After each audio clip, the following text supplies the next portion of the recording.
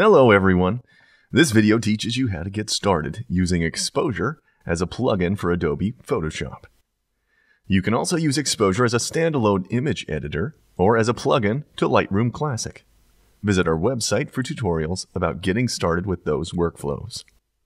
With Photoshop to launch, and with a photo open and selected in the Layer panel, launch Exposure from the Filter menu. It will be listed under Exposure Software. Exposure opens to its main window. On the left side are the presets. This is where to browse Exposure's library of creative looks. The presets are organized into folders. You'll find color and black and white films, focus effects, faded looks, and more. Portraits usually benefit from a preset with lower contrast. The color films print low contrast category is a great place to look. There are a number of subtle color effects that make skin look smooth and healthy.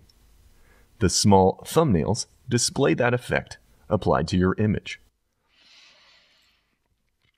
As the cursor moves over each thumbnail, the large preview image in the center updates so you can see the effect at full size. Click to select a preset.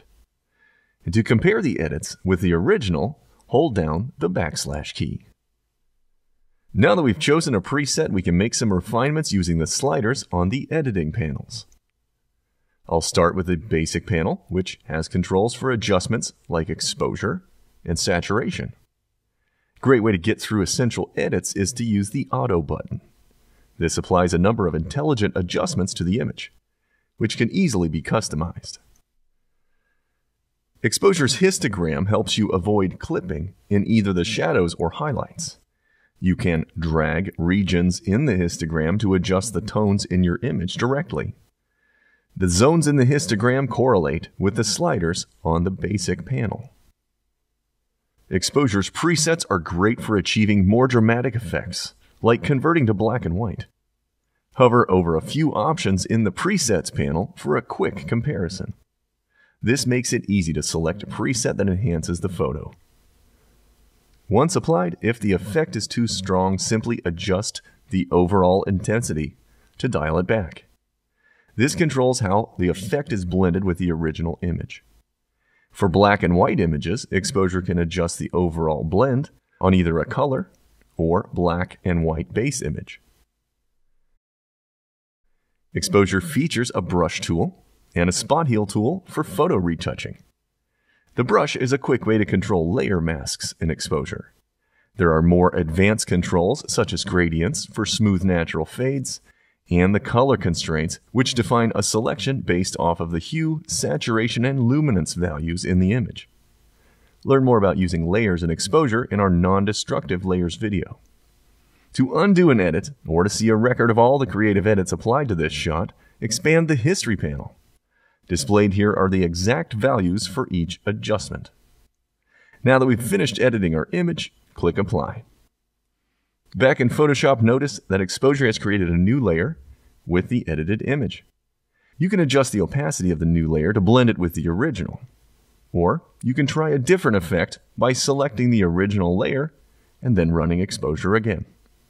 If you're integrating Exposure into Photoshop batch actions, make sure to turn that off. Photoshop's Smart Layers are another non-destructive option when using Exposure. After applying an effect, just double-click the Smart Layer to launch Exposure and adjust the look. Exposure's standalone workflow supports editing Photoshop PSD files. If you have extensive retouching, special effects, or a long-proven workflow you've developed over years in Photoshop, but you still want to apply finishing touches or color grading to your retouched work, that is another non-destructive workflow option. And that completes this Getting Started lesson on using Exposure from Photoshop. If you don't already own Exposure but you'd like to try it in your workflow, head over to our website and download the free trial. Check it out at exposure.software. Thanks for watching this video. For more tutorials and updates about our latest video content, subscribe to our channel on YouTube. We'll see you next time.